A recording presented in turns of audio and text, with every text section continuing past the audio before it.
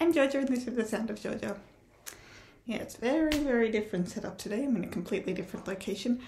I'm actually up at my mum's right now. I'm filming this on my computer. And I went down to Sydney today to see Frozen, so I'm going to talk about it. This show is wonderful. It was so much fun. Everyone did such an amazing job, and even though you have to change a lot when you're adapting something that's animated to not, or you don't have to change anything at all. That's apparently what Disney's doing right now. But for a circumstance like this, you have to change things. And for the most part, they did that very well, I think. For the most part, I think the things they had to and did change were very well done. I know going in, I was particularly interested in seeing how they would do it from a storytelling and timeline point of view, since, you know, Let It Go is the big iconic showstopper and therefore the one that has to end the first act. But as for the timeline of the movie, that scene is a lot earlier than when you would have intermission. I was really wondering to see whether Act 1 would be a lot shorter and slower and then just everything would be happening in Act 2. Which it was, but not in the way I thought it might be. It happens after Let It Go in the film, happens before Let It Go in the musical, but the story is pretty much the same. It feels weird to see them happen before Let It Go because it all sort of takes place that night. All the scenes that you see in the musical that happen before Let It Go but are after Let It Go in the movie all take place in pretty much the same night. Well, obviously things had to be moved around and changed a little bit. It didn't feel like the story was lopsided.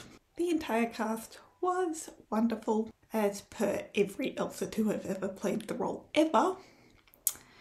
Our lovely Gemma Rix also did Elphaba, and she's wonderful. I've actually met her, she's lovely. I wasn't surprised at all that she got the role, because I think all but one person who's ever played this role since it started the theatre has not done Elphie, because, well, Idina. So I pretty much knew she was going to get the role, and she did amazing. Totally felt Elsa's pain about having to do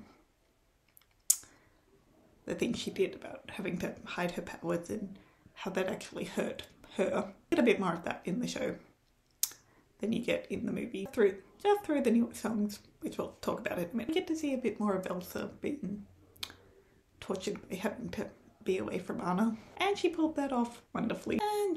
And her voice, well, I'll leave a link to the video she did where she sang Let It Go on, I don't know what it was, Sunrise, something. It's amazing. Elsa doesn't really do much dancing. The whole exchange with the Duke of Weaseltown about how she doesn't dance. And that's in here as well. But Anna definitely does dance, and Courtney pulled all that off perfectly. She did Anna's bubbly, sunny, enthusiastic personality so well. And yeah, and she did great with the dancing, which is, yeah, something you don't really see Elsa do too much. But oh my god, the dancing. And then you've got Matt Lee as Olaf, and oh my god, the puppet was amazing. It could look a little weird at how you've got the puppet and then you've got someone working the puppet who is very clearly not trying to or meant to be invisible. But at the same time, that doesn't look weird at all. Sean Sinclair as Kristoff was awesome. Obviously transferring the movie to stage means we gotta add more songs. So finally Kristoff gets to sing. And kind of like how we get to see a bit more of Elsa that we don't see in the movie, we get to see a bit more from Kristoff's perspective of how he feels about Anna. Like the scene right at the end of Fixer Upper goes a little differently, but that's specifically so we get to see how Kristoff feels about her. And he also played off Sven perfectly.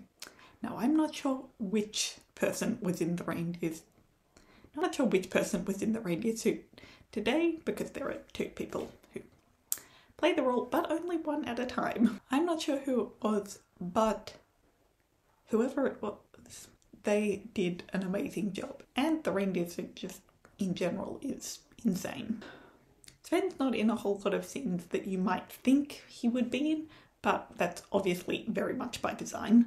I mean, walking around in that thing must be insane. But not once did Sven feel not real. And I didn't even really sort of think about how it was actually a human, not just a animatronic puppet sort of thing. An amazing way to do that character, and seriously kudos to the guy in the suit. Like, when they come out for the curtain call, he's still in the reindeer suit. So, huge props. Hans was, well, I don't like his character any more than I did in the movie, but the actor was amazing. Love Is an Open Door, when he and Courtney were doing all the dancing, that was just insane. Dancing in that scene, in a lot of the scenes actually, I'll talk about that more in a minute, was just crazy. Not only was it brilliant, but it was just hilarious. Kind of a ooh sort of reaction when you get to the scene where he reveals his master plot. The ensemble were amazing. Some of the dance moves reminded me a little of the whole thing in Harry Potter and the Cursed Child. If you've seen Cursed Child, you kind of know what I mean. It's in the way they moved some of the time and how that worked with the intensity of the scene, especially at the end. The ensemble did all the dancing when everybody was running around on the frozen lake trying to do their thing. Everybody looking for Anna and then Hans looking for Elsa. And the way they phrase Anna is pretty damn genius, especially from a choreography perspective. And so, the new songs. Obviously when you turn something like this into a stage musical, there's going to be more songs. And they were all wonderful. My favourite one was definitely What Do You Know About Love? But possibly the most hilarious was Hugo. First of all, just the way Oaken opens Act 2 is hilarious. Very much breaking the fourth wall, and though he's actually talking to you, the audience. Hello, people in the snow, people on the ceiling. Almost just like, hey, I want you to respond, but I know you're not going to because that's not what you do at musicals. The way Act 2 opened with that was hilarious. And the dancing in Hugo was hysterical. And honestly, the melody of that song reminded me a bit of Can You Imagine That from Mary Poppins Returns. Everyone was great. The show is great. Sydney people, if you want to see it, you better get in quick. It's leaving at the end of next month.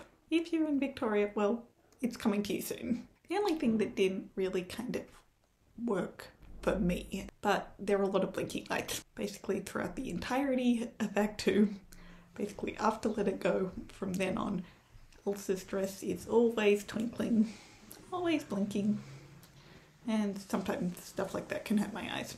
I'm fine, I was fine. Blinking lights were something I was not a fan of, but that's not anything against the show at all, and honestly it's not even really a personal preference thing, it's just a me thing. And before we went off to the show, we went to a little cafe nearby that did a Frozen themed tie-in menu. Thank you for bringing that to my attention, Tyler. I have never eaten a bigger croissant in my life. And that's everything I've got for today, guys. I hope you enjoyed. Let me know if you've seen Frozen on stage. Would absolutely recommend it.